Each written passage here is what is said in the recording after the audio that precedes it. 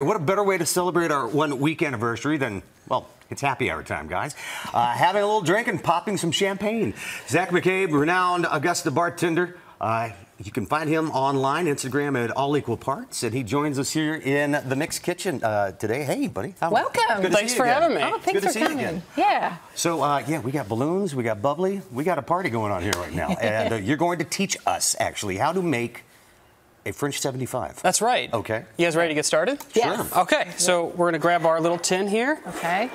And we're going to start with some simple syrup. Okay. So I got a little squeeze bottle here and our jigger. We're going to go a ½ ounce. That's that line in the bottom there. Okay.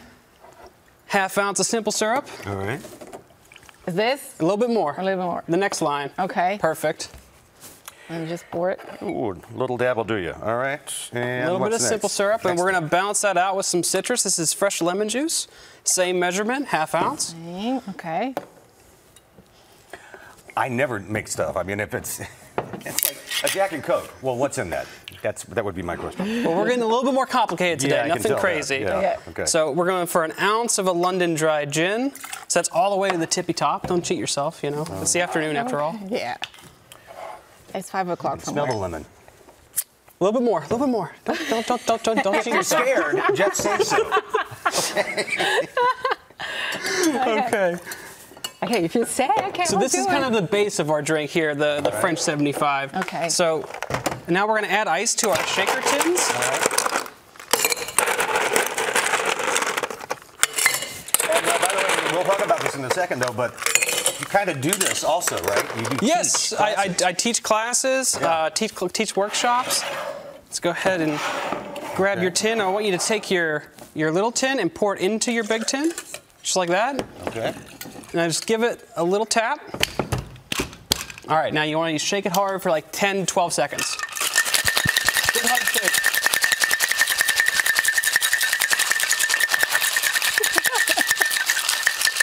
Okay, now to take it apart. Do you guys know how to take it apart? I have no idea. Okay. You're close. You're close. So you want to cover the seam. See the seam right here? Yeah. Cover the seam, and then tap the other side of the seam on the seam. Right like that. Right here. Right, right I here. got it. Ready? Just like that. Okay. Thank you. Okay. So we got our tin separated now. You can smell it, yeah. The last step here is a little bubbly, a little champagne to celebrate.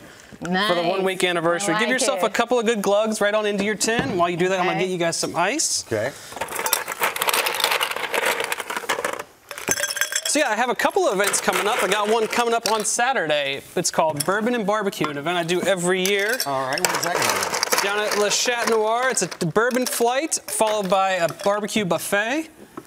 We got Campbell's Barbecue coming into town. Right now there are 2 tickets left for Bourbon and Barbecue on Saturday. Oh, wow. That's well attended. It's a popular event. So now we're going to take our strainer. Okay, we got the strainer. Plop it right down spring side in. And strain it into your glass. Like that. Just like that. If you need a little bit more champagne to top up, don't be shy. Grab the bottle and give yourself a little topper.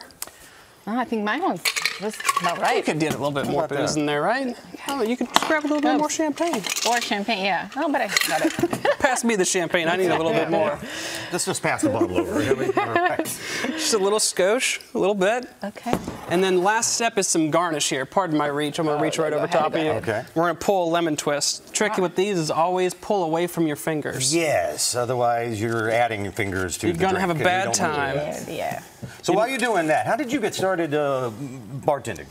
Well, so I did it as a hobby at first, actually. I was doing it as a way of being hospitable when I moved to Augusta. When I met new friends, invited them over, made dinner, made drinks, that kind of thing.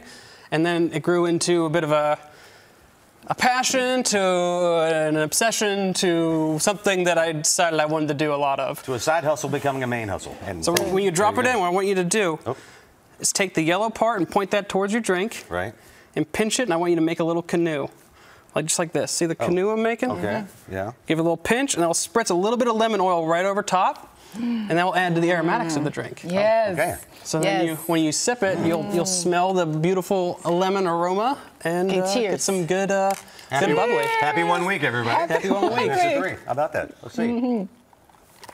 Oh, yeah. Oh, that That's brisk, Oh, baby. my gosh. French refreshing. 75. You guys ever have one? I've never No. had a French 75. Oh, I love love it. a French 75. Very good. Well, Delicious classic cocktail. Delicious. Where can people go for more info if they want to follow you, know about the classes and everything? Yeah, so you can follow me on Instagram at All Equal Parts, or you can find me on Facebook at All Equal Parts or allequalparts.com. I have events coming up. One more this month on the 23rd. That's the Bourbon and Barbecue. I got 2 events coming up. One at Noble Jones downtown in Augusta on October 18th, and I got an event coming up at Le Chat Noir on October 21st in October. And they'll find out about all of your classes and how you can Find out about hands-on mixing. We make drinks just like this. Hands-on. You get to mix the drinks, stir the drinks, play with the booze, have a good time. There you go. Play with the booze, everybody. That's what we know it's all about here. Zach, appreciate it very much. Thank you. Thank you so much.